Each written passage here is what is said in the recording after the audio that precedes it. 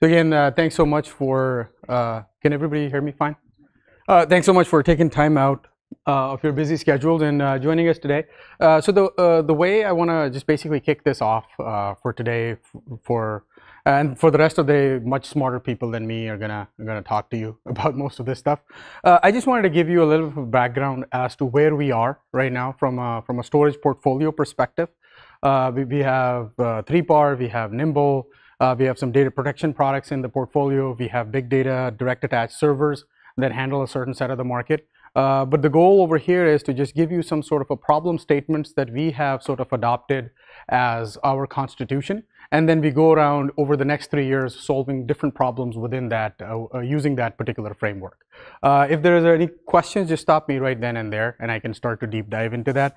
Again, I'll try to keep it from a strategic perspective, relatively high level. But if you want to want me to deep dive into certain areas that I'm aware of, I'll be happy to do that for you guys.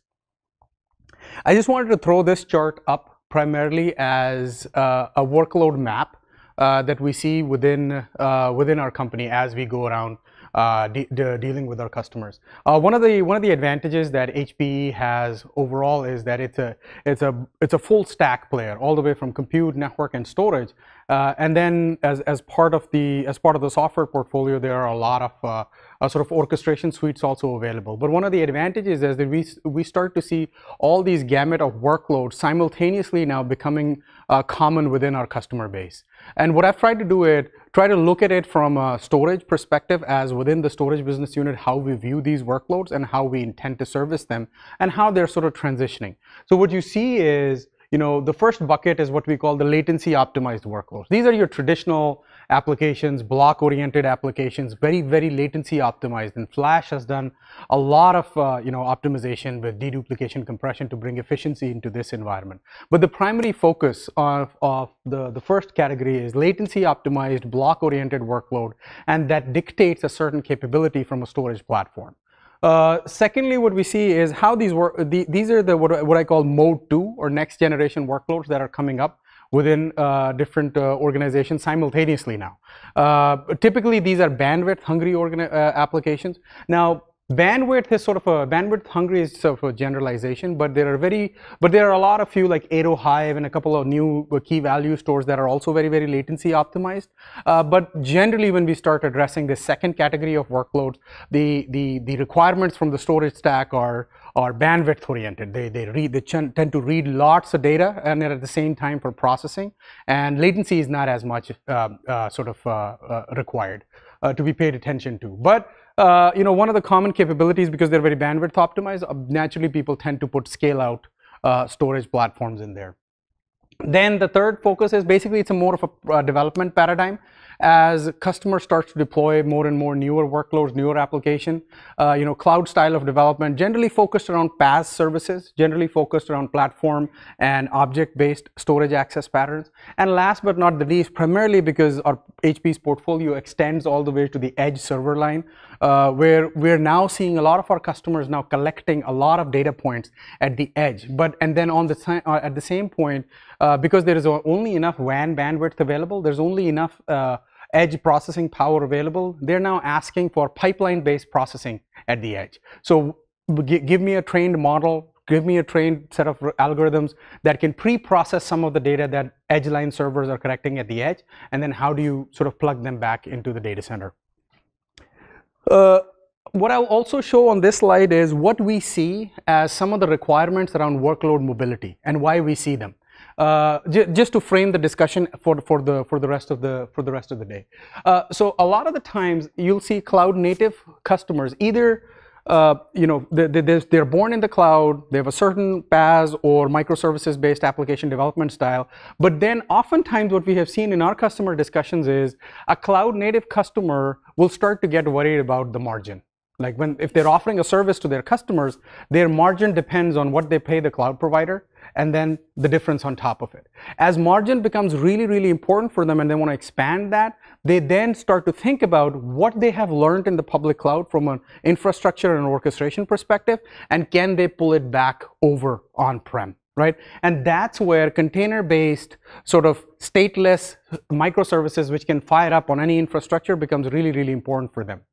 But if they happen to carry some state in the cloud, then the storage environment receiving them on the primary on the primary data center on-prem needs to be very aware of that, which is what we call workload-aware container locality, right? So oftentimes you'll see us talk about container plugins for Nimble storage and 3-part storage. A lot of it is being aware of what persistent storage is and the context of that data or LUN as it relates to that workflow. So that's really important. One of the very basic requirements as workloads move between public cloud and private cloud, especially when they are stateless microservices or stateful microservices. That's where Kubernetes and Docker and container-based plugin integration becomes really, really important. Another common pattern that we see is application replatformation. So basically customers that are on-prem, lift and shift has failed for them. And again, we see this because we're a full stack company, right? So a lot of the requirements for us are not just focused on the storage stack, but how it interacts with the rest of the stack that we provide our customers. So as customers sort of tried the lift and shift to the public cloud, failed for various reasons, data gravity, application became too expensive and it landed in the public cloud.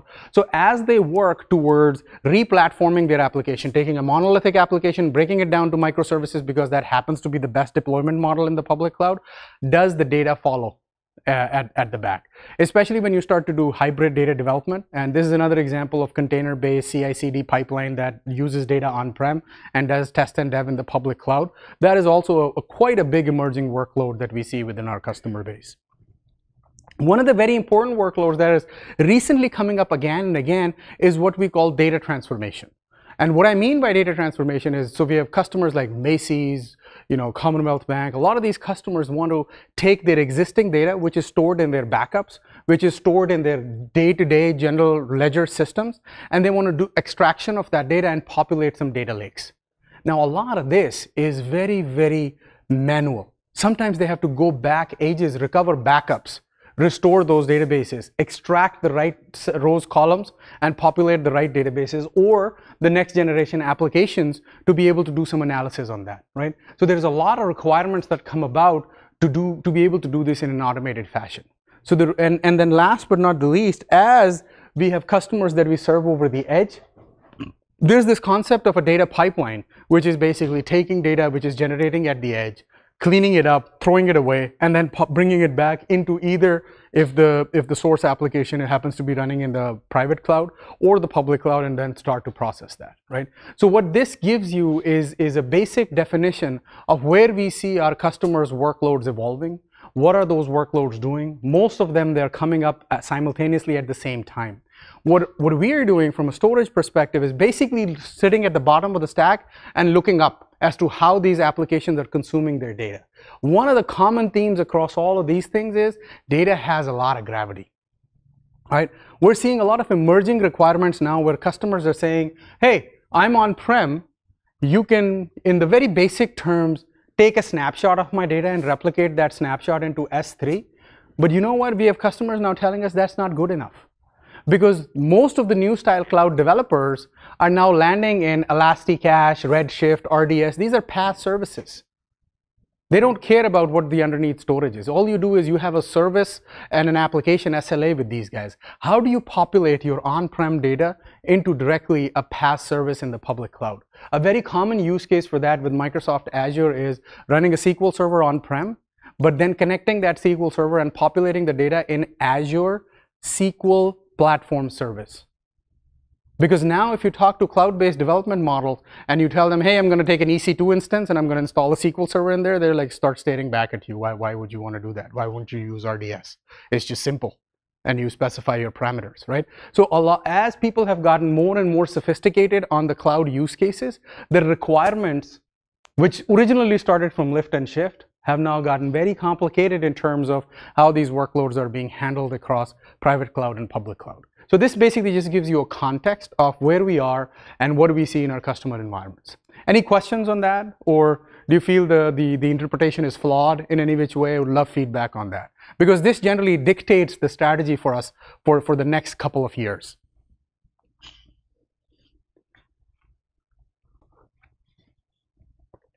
A question right there. How do you handle the performance requirements for these things? Because in the cloud you can't guarantee performance, In the public cloud? In the public cloud. Yes, you're right. Performance. So, in terms of like application requirements for IOPS or high availability can be easily satisfied because of redundancy. But for IOPS, certain things require specific amounts. What's the thing? How do you do it? Excellent question. So later on in the presentation, you'll see a big deep dive on InfoSight, which is basically a self-monitoring, self-analysis sort of SaaS service that we offer. But and one of the things that you'll focus in that is what we call cross-stack analysis. One of the missions that the InfoSight team is on is because InfoSight has its birth in the on-prem world. So when it comes over here, by understanding tags about the application, by understanding workload characteristics, and by being able to compare those IOPS and characteristics, we're able to understand this world very nicely. And then we start to give recommendations on these latency optimized bandwidth. But where there is a lot of need for improvement is on this side of the world, is how your bandwidth optimized application is working. And that's where cross-stack analytics for us, you will see now need to evolve from where they are right now and where we want to get them to. In an ideal world, we want to be able to instrument your applications and stacks in public cloud and on-prem to be able to give you a recommendation where it makes sense to run this workload from an IOPS and a latency perspective as well. What about the non-synchronous situation? What about that? It's non-synchronous data, non-synchronous between. Absolutely. So most of the siloed environments that you see, especially between on-prem and public cloud, it's completely asynchronous. Yeah, we, at least as far as my understanding goes, are right now not focused on keeping the cloud data in sync with something on-prem. That requires insane amounts of bandwidth, and it's just better to go into a stateless development model rather than doing managing state on both sides. So moving on, a couple of problems that I want. So if we understand that sort of workload map and how those workloads are evolving over time, a couple of the problems that we are at least from stage one trying to focus on is on the latency optimized word is what we call silos of data, data mobility and data gravity. Because if you just look at primary storage, right, and if you look at primary storage, secondary storage, backup, all of these don't talk seamlessly to each other because there is a backup administrator that is required. There is a primary data storage administrator that is required. Secondary storage is an evolving category and sort of trying to collapse backup and test and dev workloads together, but it is yet another silo which is coming up in an environment, right? So the goal from our perspective is when we look at just mode 1 IT ops environments, one of the biggest challenges there is data silos and how data moves and nothing that reports across the entire environment. The modern day conversations are around terabytes and petabytes and gigabytes of data. There is no context around your data, right? When an IT administrator has a conversation with the VP of Ops or a VP of Procurement, you just go, hey, I need to buy more storage. What do you need to buy more storage for? I don't know, we're full. What is it that you're full with, right? So there is no sort of a global view of how you manage your silos in primary storage, right? And if you look at the backup software essentially just acts as a traffic cop. It will take data from one silo and move it to the next one, and as it moves it, it charges gobs of money while doing that, right? So this is giving birth to some of the concepts like maybe backup should just be a feature of primary storage, right? When you take a snapshot, it should be indexed, moved, and taken care of right at the same time. And I'll talk some more about that as we move along. And but these are the problem statements in which our strategy is sort of geared, and we will evolve on top of that. Then in mode 2 applications, from the big data perspective or the analytics perspective or new style of application development perspective, there are other challenges that come online, right? One of the biggest challenges about this is data manageability.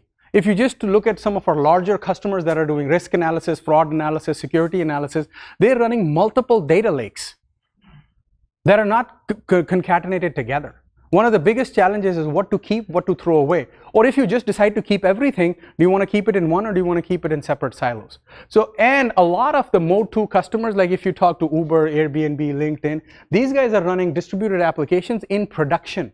So how do they back them up? How do they manage that? Currently, there are no solutions that I see available.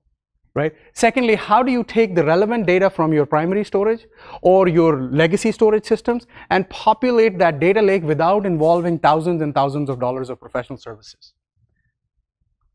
And then last but not the least, as you earlier pointed out, start to link your on-prem environment with the public cloud. Maybe you have a monolithic application, you want to do a cloud-first modality on top of that. How do you move your data for test and dev, other than shipping snapshots across? And even when you ship snapshots across, does the data instantly become usable in the public cloud because now you're doing cloud-native development? That's a big if. And what you end up doing is, you end up taking your on-prem applications, virtualizing them in the cloud, and running data transformation jobs right then and there. And then on top of that, developing a test and dev environment. There's no seamless way to move data. So there's an application on-prem, which is using a primary storage environment, maybe LUN or a volume or an NFS mount, and then immediately start to use that application. What I mean by in the cloud is in a cloud-native way, not virtualizing your data appliance and running that in the cloud. Right? That's not cloud-native. And because also that appliance doesn't naturally hook into many of the PaaS services that the cloud has to offer for maximum value of your money. So mobility and context, and the reason I say context again and again, especially with silos of data and orchestration in the middle of that, is what is context? Context is we're trying to attack the problem from a data lineage perspective. Let's just look at AWS. AWS has S3, it's got EBS, it's got various versions of EBS, it's got DynamoDB, it's got Aurora, it's got Glacier. These are just like 9 data types that are in S3. Where is which data stored, and should it be there? And if you operate in a multi-cloud environment, or if you operate in a hybrid environment which has on-prem and public cloud, and people want to do on-prem production and in-cloud test and dev, or want to deploy certain applications in cloud and certain applications on-prem, where did the data originate? Do we know of anything that can trace a production SQL server which got backed up on a data domain or a store once appliance in a backup tier, then got restored and fed into a data lake, and then from there it probably just got archived into S3, and then it got restored in S3 to be used as a test and dev environment in the public cloud? Can you trace this path right now? You cannot do that, right? And as the volume and the amount of data continues to increase, these are the problems of what we call a fractured data plane. We're dealing with data with workloads and silos. We're not dealing with data to drive outcomes right now. We want to be able to do that, but that currently requires a lot of professional services. There is no data plane that actually tries to address the problems of a multi-cloud environment where data lineage becomes really important. Where was this workload born? How did this workload change? Who all got access to this data? And now where does it reside? So the 3 basic questions that we want to answer: what is it that you store? How much of it do you store? And should you even be storing it in the first place? These are the very basic questions. Now the environment can be multi-cloud, and can be big data focused, it can be latency optimized, whatever. The goal is to be able to look at this holistically, because all these 3 workloads are now running side by side in a customer's environment. Questions on that? Or questions on that fundamental problem statements that we generally will try to solve for over the next 3 years, which sort of sets our vision, sets our strategy, sets our execution mode.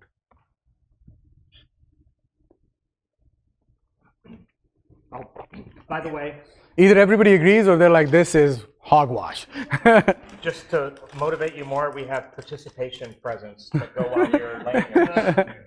So be motivated to ask good questions. Better get them out. Or you can not ask any questions. I can take all of them for my kids. Right. So basically, you know, I just summarized this statement for you. So the goal is, you know, the theme which you will see is echo again and again is intelligent storage. So what is intelligent storage? Intelligent storage, in our opinion, has 3 fundamental capabilities, right? It has the ability, it's got data mobility built into it. And what I mean by data mobility is that when you define an intent about your workload, it should be able to get the data from its source workload and then be able to follow the workload from there onwards. Like if there is a test and dev hybrid pipeline that you want to develop between on-prem data, production data that's running, snapshot needs to be taken and then transported to the cloud for your test and dev workloads to pick it up. And also keep in mind in which format you want to pick it up, right? because it might be just too expensive for you to take a virtualized Nimble storage appliance and run it in the public cloud. It might be too expensive to be able to do that. For scratch space, for test and dev, you might want to just use EBS storage in AWS if you're using AWS, or Google Block if you're in GCP. But does any on-prem storage device talk to block storage on the other side? That's a big problem, right? That's why we keep on going through these S3 backup-based replication jobs. So context-aware data mobility is really, really important. And we have a question. To help you shift your strategy? InfoSight, and we'll get into we have a full session on InfoSight. It does give you recommendations of what the ideal strategy on-prem is. Where we desire or where we want to take it is for it to be able to give you best price performance strategy based on private and public clouds. And what it needs to learn is what are the attributes and aspects of different public clouds and how they relate to your workloads. That's the aspiration. Because obviously it's a tool set of artificial intelligence, and you can do whatever you want with the data set. So I was just curious. So we use a lot of the what we do is at the back end of InfoSight is we run a lot of data pipelines. Data pipelines are all the telemetry data that is coming from Nimble appliances, 3-part appliances, Store Once appliances, and pretty soon we're going to add Apollo servers to the same category. All that data that comes in, we use AI-based learning mechanisms, primarily deep learning, and then extrapolation on top of that to give you a recommendation. But all of that data is collected from on-prem deployments. They're not instrumenting the public cloud right now for our customers that are especially in the hybrid mode. And that is where we would eventually like to go. Currently, no. Currently, MSA services a market segment that is all about speeds and feeds right now. It's not about value-add data services. That's what we have observed. Now, it could change, but what we have seen is like, does the customer, and I'm just sharing my observation here. I might be wrong, but when when we talk to MSA market segment customers, snapshots like, okay, good to know, right? Cloning, we can give you cloning for test and dev. They're like, don't know.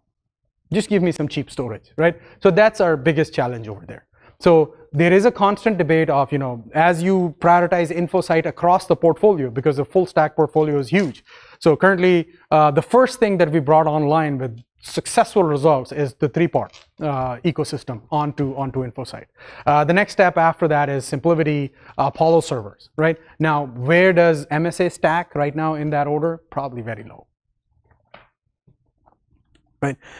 So from a data plane perspective, data mobility and context-aware data mobility is really important to us. Like, what is your destination?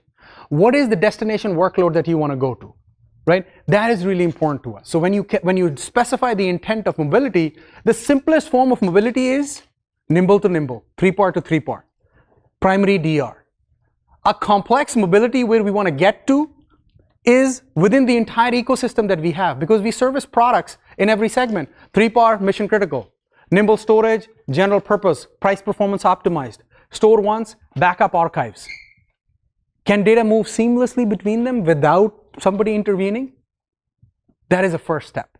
But then most of our products are cloud connected as well. Store Once is cloud connected, Nimble is cloud connected.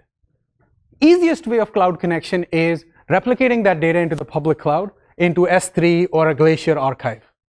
But then how do you recover that? The only way to recover that is on-prem. This data is essentially unusable in the cloud without having a Nimble appliance over there or a Store Once appliance over there. So what is context-aware mobility? Context-aware mobility is that you should be able to extract that data into a cloud-native format, like an EBS volume, so that you can start to use it natively with cloud-based applications. That's intelligence. That's context awareness.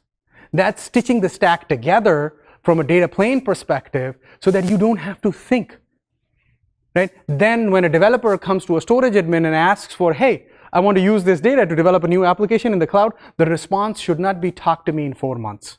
The response should be, yeah, we'll create some EBS volumes for you there. And the right amount of data moves. And it's transformed as it moved.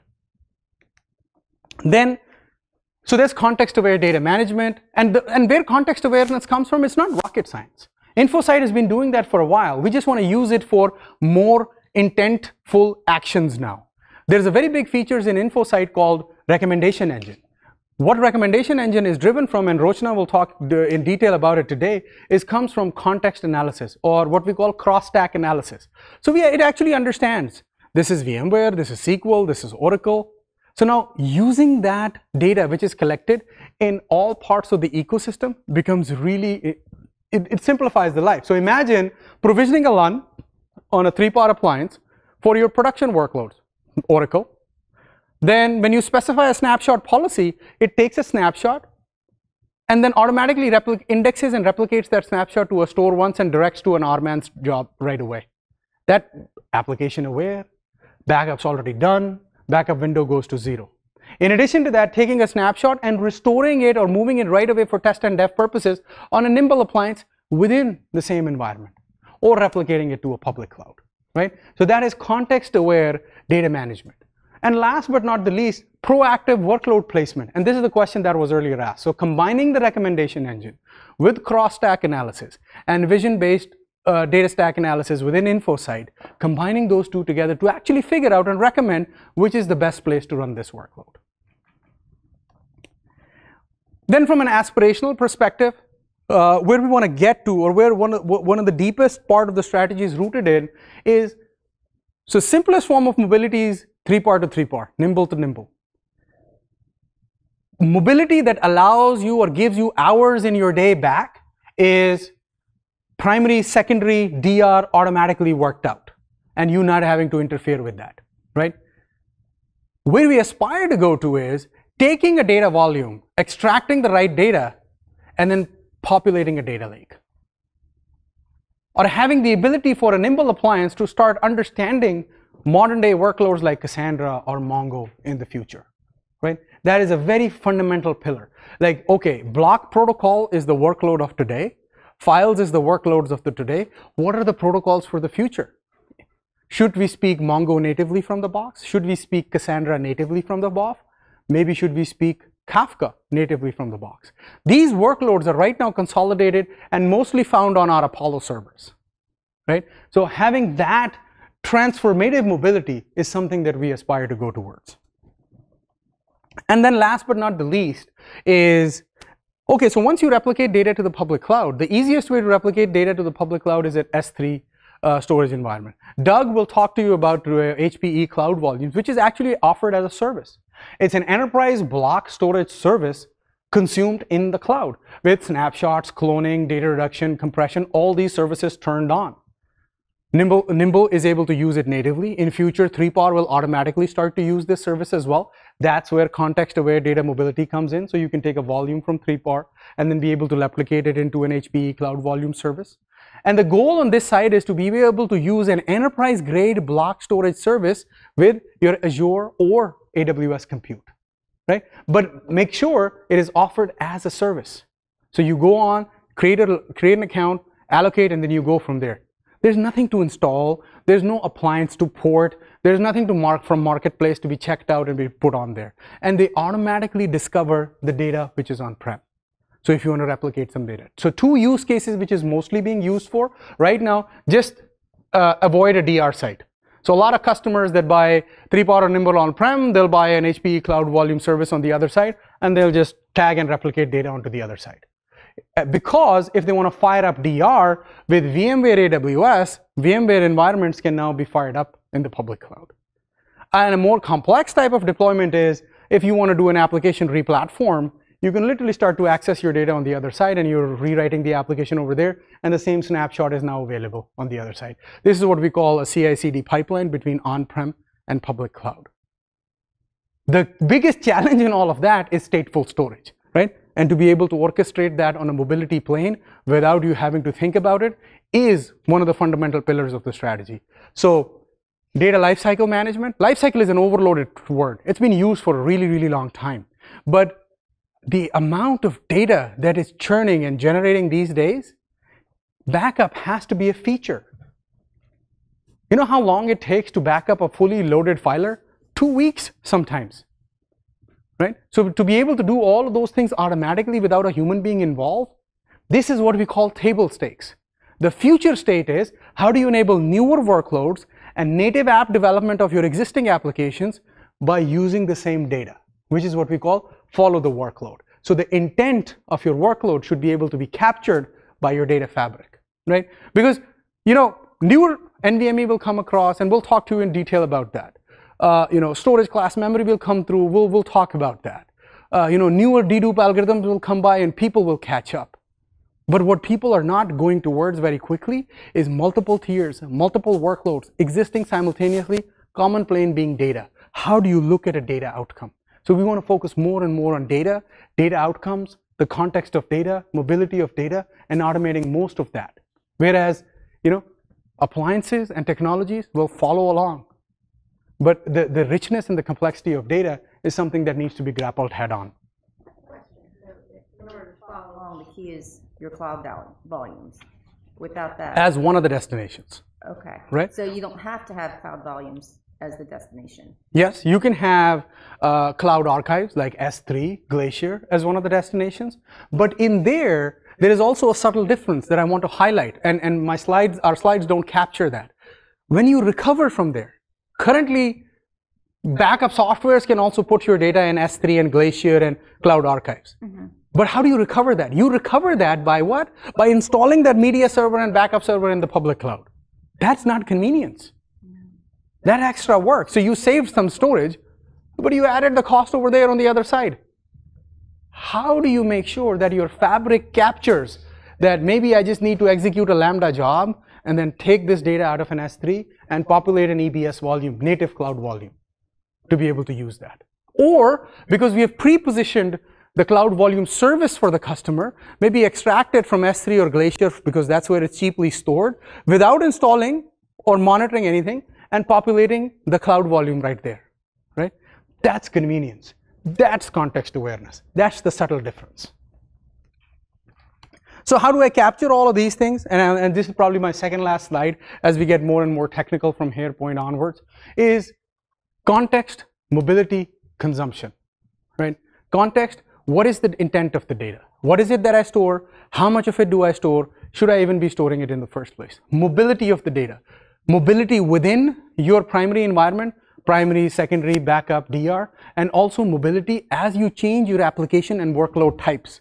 You can take your existing latency-based optimization and you can start to do some big data analysis for some context analysis or maybe doing some app development in the public cloud. Mobility should be a fundamental pillar. And last but not the least is what we call, Hewlett-Packard has a lot of flexibility available through different consumption models. HP Financial Services makes it life very easy for our customers just to consume their existing infrastructure in a cloud-like fashion, right? So combining those together and then being able to report on that metric allows you to actually calculate the ROI live between public and private consumption models. Question? The mechanisms to enable this intelligence of the data, is that like just tagging of the VM, or is it automatic flag as soon as the Nimble sees something, it goes, hey, let's flag it, and brings the admin to the. So I don't want to steal the thunder from the rest of the day, but we'll try to answer that. So yes, number one, the simplest way to do that is tagging of the data, tagging of the VM, and tagging of the volume, and the volume is allocated. The second way of doing that is, NTFS, VMFS, these file system formats are no secret. ext3, ext4, VXFS, ZFS, these are no secret, right? But these are the most commonly used file systems. HDFS data format is openly known. So there's a very simple technique called LUN cracking. You can inspect the LUN inside to be able to figure out what that is. A lot of people don't do that, right? In order to be able to do that, your file systems need to be efficient.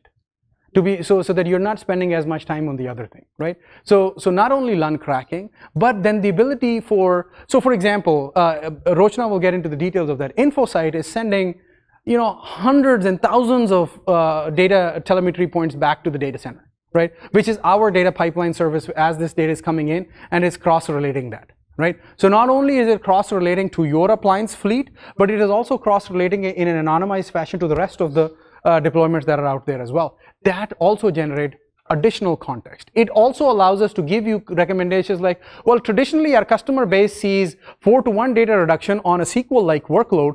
You're only seeing 2-to-1 or maybe nothing, 1-to-1. Maybe there is something that needs to be tweaked in there, right? And then using the same context analysis to be able to understand what is the source of the data and where does it need to go from a target perspective as part of the mobility plane.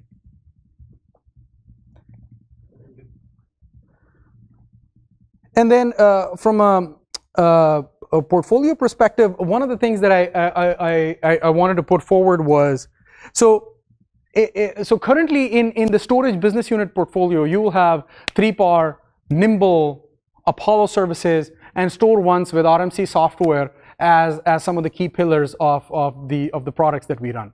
So the design centers of these products allow us to focus on various segments and various parts and various environments or various workloads within the data center, and then be able to efficiently cover the entire gamut of workloads that are out there.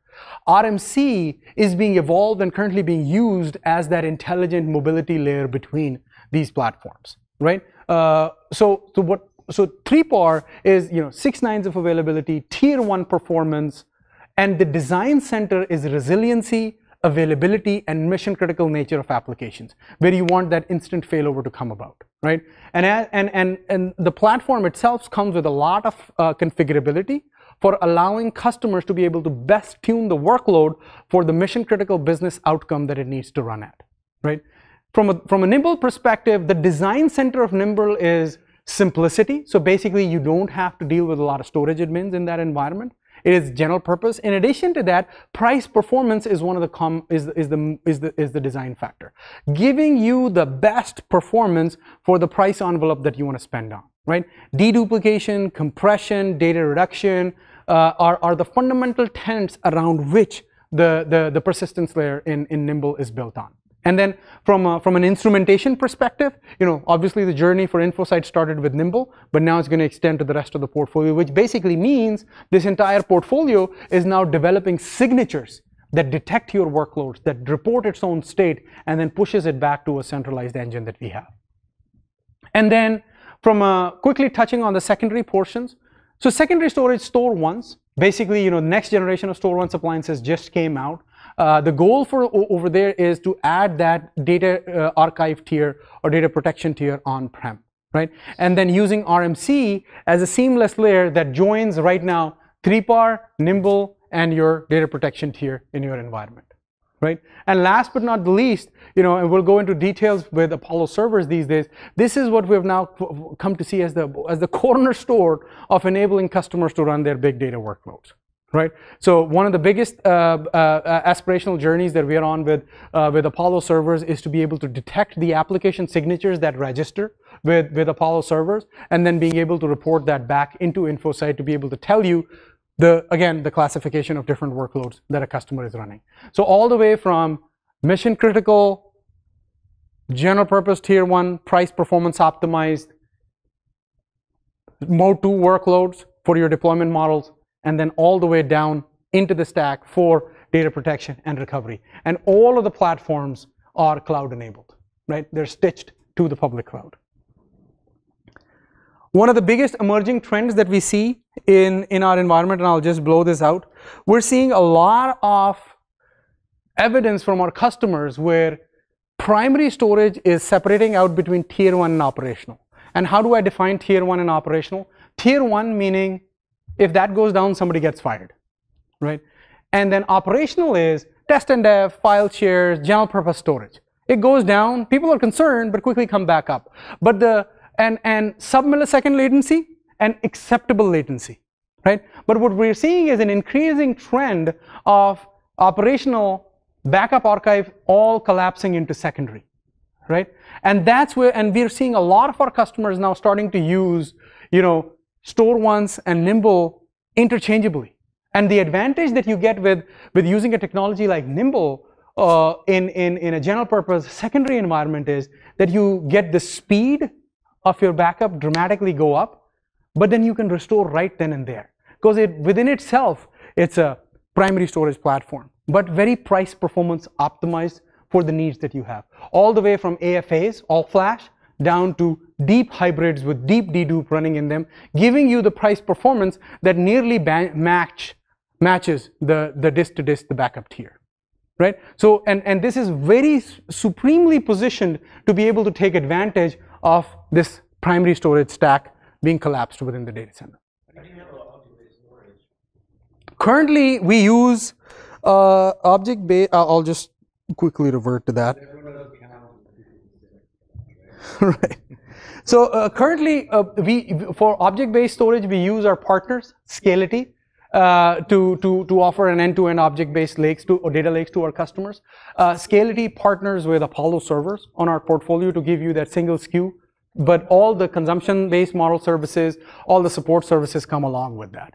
Currently, from the portfolio, as you saw, natively developed by HPE, we do not have a native object storage service. But from a customer's perspective, your interface is HPE Financial Services, HPE Storage, to be able, when we partner Apollo with Scality together, to give you that object-based experience. And from a data mobility perspective, RMC, again, is able to take existing storage platforms that we have and hook it up to any on-prem object storage data lake as well. So again, that mobility plane comes in. But what RMC does not have right now, and I just want to clarify, is it does not have context-aware intent capturing that I was talking about. But that's a fundamental pillar of our strategy where we want to take it towards. The fabric is stitched, but it doesn't understand that it's moving to HDFS, or it doesn't understand that it's moving to cloud-based native storage. You have to specify that. It needs to get it automatically because it can from InfoSight. Blob storage in the cloud at all? Is that a growing trend from your customers? So what we see is, so here's something that I found out. Because there's always that misconception that cloud could be cheaper. Right. So cloud storage can be cheaper if you don't use it. Right. Yeah. Yeah. If you throw it out there and just leave it there, that's fine. Right. Gets and puts can get expensive very, very quickly. Oh, yeah. Right? So that is why that economic awareness, the question was earlier asked, right? Does cost-based recommendation come into InfoSight? So when we want to extend and instrument InfoSight between on-prem and your cloud-based workloads, we actually want to tell you, your gets and puts out of the Glacier or S3 is costing you this much. Right? And that is where that context-aware mobility fabric completes itself, right? You're asking all the right questions. Right now, we tell the intent, and then we tell it to execute the intent. The beautiful thing is everything's connected. But you want the human out of the way. You want to be able to say, SQL, this is my protection, and these developers use it. Done. Should be able to take a snapshot, move it to Nimble, create clones, clean out the clones, tear that down, move it to Glacier, store it, DR, fire it up into a cloud volume on the other side. That is the intelligent fabric, which we are very close to. Right. So with that, that was all what I was going to cover. And then from here on, we can start to get more and more into details on primary storage, secondary storage, big data storage, and some of the other topics of today. Before you go any farther, do you have a percentage of number of people that have migrated to cloud and then came back and said it was too expensive and they want to come back? I can give you. Coming from a hardware vendor, I wouldn't believe you if you said 97%. No, it's not that. It's not 97%. What we have seen is customers that went to the cloud in a lift and shift fashion. I would say 70% of them came back out. 70? That's what we see by the amount of volume of servers moving. What was the? Now, are you talking just storage customers or compute as well? Or? Compute as well, okay. Right? But what we Reasoning for that, was it just cost or? Primarily cost and unchecked consumption. Improper planning, basically. Mainly improper planning, right? But I would say of those 70% of the customers, the larger ones actually are now going through an application reclassification exercise. And so they still want to use it, they just didn't know how to use it. Exactly. But what I also see, what I also see is that this trend of cloud first is also not reversed. I will also share that data point. Like when we engage with our customers, the first question off the chute is this cloud compatible? Yeah. Like that thing hasn't gone away. So they're learning what the best practices are. So for us to be able to work seamlessly with these guys, that is why the fundamental cornerstone of the data fabric, of the policy of the data mobility, context-aware data mobility is the public cloud. And you will notice I keep stressing one thing again and again. We don't want to put our storage appliances, whether virtual or physical, in the public cloud, because that negates the use then, right? We want you to use native S3, EBS, PaaS services in the public cloud, and the fabric needs to connect directly to those things. It's certainly a different model though, because I mean, you see VMware saying, no, you should run VMware so you don't have to. And you should run vSAN. Yeah, so you don't have to relearn the native cloud tooling. And but I agree with your approach more. I mean, in my opinion, the same guys that would take that approach took the I don't want to learn VMware 5 years ago, and now they don't work here. So exactly right. And see, when you want to go to, if a lot of people, so the 70% people that came back, one of the clearest learnings over there was, I am managing SQL here. Why am I managing SQL there as well?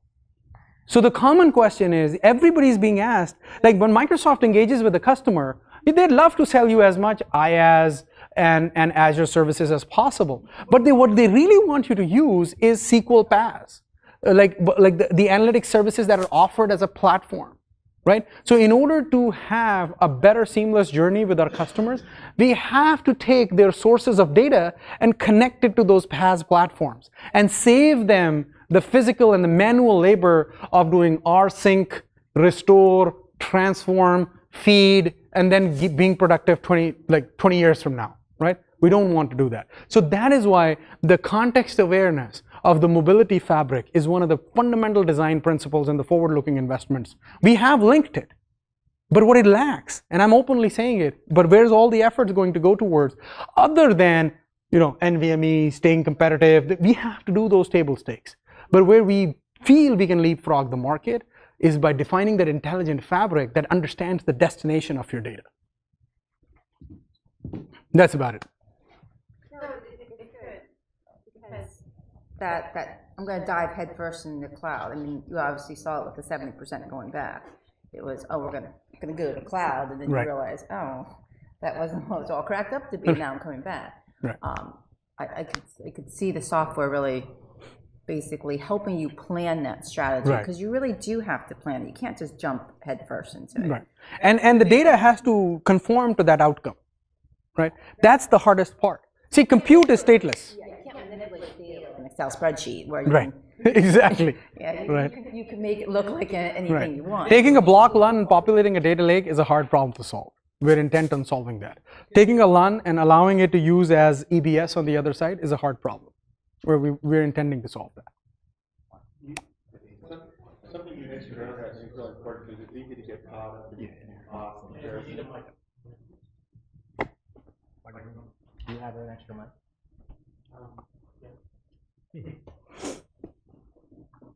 Or go close to Omar. That's fine. I can repeat the question. Yeah, I was just going to repeat a point that you made earlier that I think is really important, at least in the context of big data, and that is data gravity. Because when we look at these cloud cost comparisons, sometimes the focus gets too much on pricing, and what we see is you really got to look forward, because as more data goes out to the cloud, everything else is going to go out to the cloud too. And that, sometimes that makes sense, sometimes it may not make sense. Right. But you got to look forward and think about the implications of data gravity. Right. You kind of touched on that earlier. Like one of the fun, when you said planning, when you said that spreadsheet manipulation, see, every vendor will tell you, even we will tell you, we know what we store, just pay a bunch of professional services, right? But I challenge this. A lot of customers, like I asked this question, storage has been, it's like the highest value business, big margins, has been around for a really long time, but nobody has answered the question. What is it that I store? How much of it do I store? Should I even store it in the first place? Why? Exactly. Why am I doing this? Right? It's always about terabytes and petabytes, and in this tier, and my EMC is 40 terabytes, my NetApp is 70 petabytes. Okay, what is that it store? Stuff. Right? That is what we want to answer from the intelligent fabric, from InfoSight instrumentation, from connectivity across the entire portfolio, and because of the balance sheet of HPE, which is pretty rich. We afford a portfolio across the entire stack. So it's a real opportunity to be able to show a holistic picture and then be able to extend it out. So from that insight, let's say you do see somebody has 1,000 copies of one particular spreadsheet. What happens with that then? So so let me right. So so it gets deduped. Yes. Right. So that's a very loaded question, right? So I just want to technically classify that. So copies of a spreadsheet is a nested layer of intelligence that we intend to develop. But let's start with the LUN, right? Type of a LUN, what does the LUN do? So yeah, so if there is a multiple copies of that SQL LUN, a work that we are investing in, and you'll see over the next couple of months updates coming on top of that, is this concept of data lineage, right? So the SQL LUN, it has got 25 copies, or it's got 30 copies, and these snapshots are continuously being taken, and let's say there's no expiration policy on top of that. The InfoSight connected fabric should be able to come back and say, Nimble Cloud Volumes can offer you this. Do you accept? And when you accept, all those sequence of operations should just happen, right? Because a lot of the times, even if you tell the information, then like, what's next then? Yeah, great to know. Can somebody do anything about it, right? That's the hard part. So right now, it does the intent. The intent is not automated, and the intent is getting InfoSight connected, but then the intent needs to be executed. That's the mission. So, speaking of that, with all the functionality that you guys have and all the drive being to make all this data that's on-prem accessible as block storage or file converting to cloud volumes, is the intent to also be able to allow that data to come back in Absolutely. the same format? Absolutely, and that's where hopefully as we're getting more intelligent with our applications and retooling everything to go microservices or to go distributed, we would drive that back internal as well, right? And would end up probably consuming a lot more development internally that's running on the same block storage, that's running on the same object storage, right? But that we can basically shift our workloads internal the same way that we can in the cloud. But is that functionality going to be there from the beginning? That functionality is there right now, but it's manual. Right. It's not automatic. Okay. It detects the workload, but right now it doesn't detect the destination. Sure. And we know the destination. As far as like converting from cloud volumes, you could bring it back to absolutely. That works today. Okay. That part works today, right? Bringing it back from EBS does not work today. Okay.